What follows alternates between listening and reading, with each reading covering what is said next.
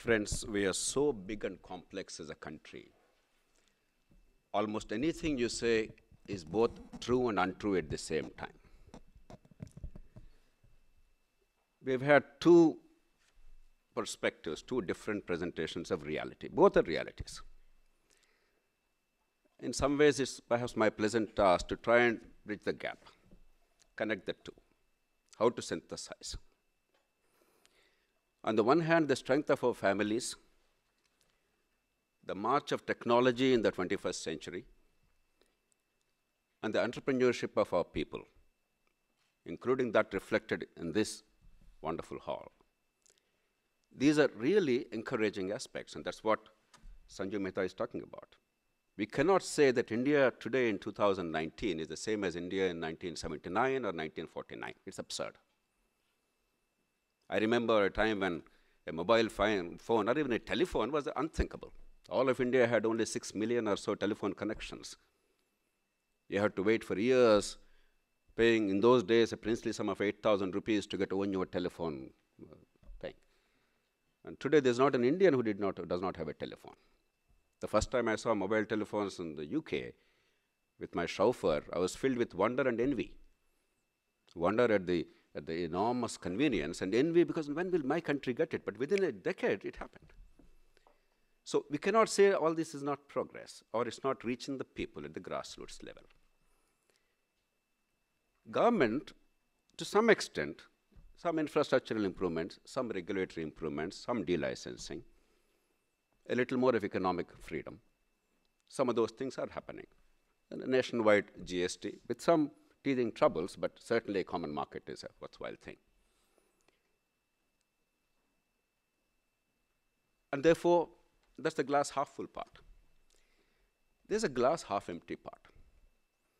There are two ways of looking at ourselves as human beings and as a society.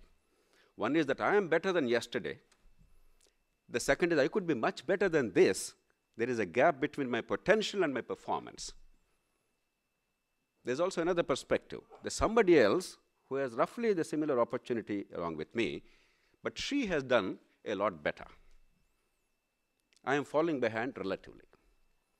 Unless we have these two perspectives of what is my potential, what is my performance, and how is my competitor doing with a similar advantage or disadvantage, and where am I think we will be in a self-congratulatory mode. It will be easy to fall into a rut. No, after all, we are doing better. Even if the governments in India sleep 24 hours a day, 365 days a year, we will progress. In some respects, actually, we will do better.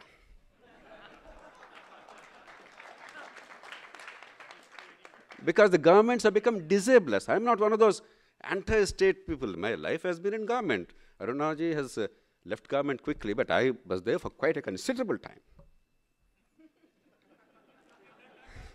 I was there for 16 years. I left it, and I worked with joy in government. As I hope I continue to work with joy outside government. In my mind, there's no distinction between these two. It's just a hat. So I'm not saying out of anger or bitterness, but we have to recognize the practical realities. Why is it an inflection point? You know, in each generation, every 5 years or 10 years, we think it's an inflection, history is being made. But perhaps there are some issues where this becomes a fairly significant moment in our national history. The promise of 2014, for instance, and the promise of 1991, some things happened since 1991. Sanju Mehta talked about that. But if you look at the big picture, there's a certain feeling that opportunities are squandered. I think it's a fair assessment. It doesn't matter you belong to the left or right, this party, north, south, Hindu, Muslim. I think it's universal that opportunities are squandered. Two, globally, and perhaps nationally, 4 big changes are happening. It's not business as usual. 25 years ago, globally, the climate for us, not environment, natural climate, I'm talking about business climate, economic climate, was very hospitable. Trade barriers were declining, immigration barriers are coming down, the rich world wanted the poor world to do well, and so on and so forth. Today, we all know what's happening. It's shrinking, that opportunity.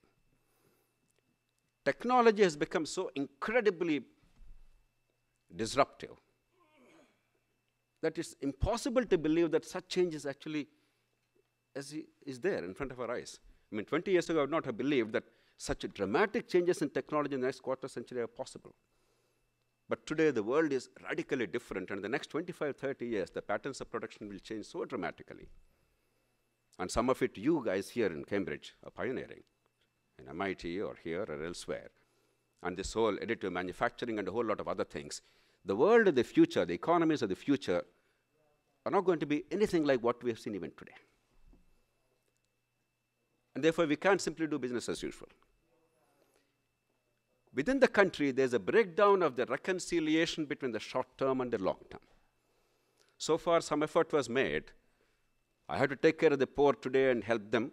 After all, there is distress, and I have to build a future like every family does. Do I take care of my child's education, assets for tomorrow, health care, and an opportunity? Or do I take care of my today's consumption needs? And we all do that negotiation in a family, and that's how India, despite everything else, is prospering, because the families are thrifty. They sacrifice everything for the children's future. There's one unifying feature of India, Hindu or Muslim, North or South, Brahmin or Dalit. We all love our families. We all are willing to pay the supreme price for our families. There's not a family where the parents say, my children's needs are above my needs. It's very Indian. If a nation does not have at least a part of that ethos, if current consumption eats into tomorrow's future, the children's future, then there's a problem. Suddenly, in the recent times, you see a dramatic breakdown of that reconciliation between the short-term price you have to pay and the long-term good that you have to pursue. An inflection point, a dangerous inflection point. And a fourth one, the world was extremely benign to us in the past quarter century because they were desperately hoping that China, that monolithic giant, a potentially authoritarian giant, an ultra-nationalistic giant which could swallow everything around it, is growing and you cannot stop it. Will India grow and be somewhat equal to China? And will India play that role of moderating China's influence? Not necessarily in conflict with China, there was this unspoken compact. Much of the world wanted us to rise. We thought it was our birthright to rise, and it would happen automatically as a miracle because we're all very fond of mantras in our country. We never realized that to make it happen, there are some things to be done. And because we haven't done enough and in time, I don't think anybody seriously now believes that India could be a serious competitor to China, at least not in the medium term. And another inflection point. 20 years ago, it was talked differently. So there are issues here. What do we do then? I want to put up a slide, but good that it's not there because I'm very pained about that. I've done a survey of the 49 large economies of the world, taken by GDP, more than $200 billion per annum, GDP. India, out of the 49 countries, consistently ranks in the bottom 5 on every single indicator that matters. I'm saying this with a heavy heart. The aggregates are good. We are now the 5th largest economy. We've overtaken Britain probably sometime now or last month. I mean, Britain is 4% of our population. After all, we should one day overtake them. And the next major country would be Germany. That will take quite some time, but after 10 years, maybe we'll overtake them. Then will be Japan. Again, it will take some time, but we will overtake that. Sheer numbers speak. But averages are what matter. It is not the wonderful scholars at Harvard from India, while they represent the best of us and what we're capable of, they do not represent the reality of India. There's a confusion between our understanding of the best that we are capable of and the actual thing that we're able to realize in general. Bottom 5. And which are the countries in our company consistently? Pakistan. I don't understand why we're fighting with Pakistan. Pakistan, Bangladesh, Nigeria. The 5th country kept changing depending on the indicator.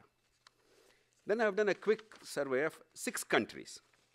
All right, let's take China, Malaysia, Vietnam, 3 countries in varying stages of growth phase in Asia, South Africa, Mexico.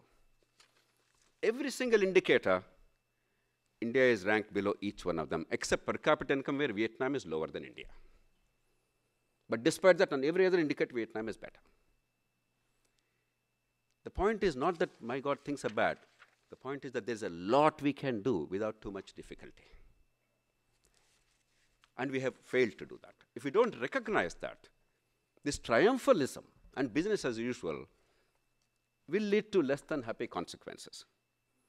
Let me come to the concluding point, because the organizers are very concerned about time. A country of 1.3 billion people cannot have one shoe fit all mechanism of doing things. It simply will not work. It never worked anywhere. It never worked in China. A joint secretary in Government of India in Delhi cannot design what should happen in Tilonia in Rajasthan, or Husnabad in Telangana, or Gudwada in Andhra Pradesh, or Hosur in Tamil Nadu. It's absurd.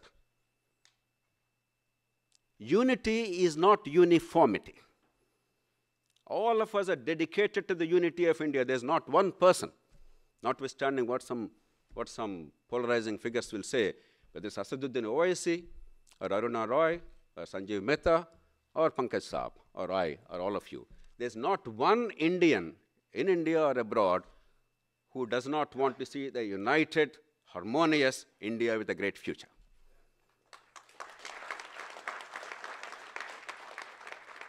It's the world's greatest experiment of assembling the most diverse peoples and making them come together and work together. It's a fantastically successful experiment.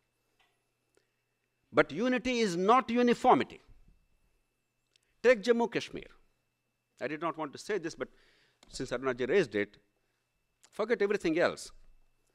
If we take the opportunities presented, let's say, in the last decade, 2011, 78% people voted in Jammu and Kashmir peacefully against braving the threat of boycott by the terrorists in the local elections.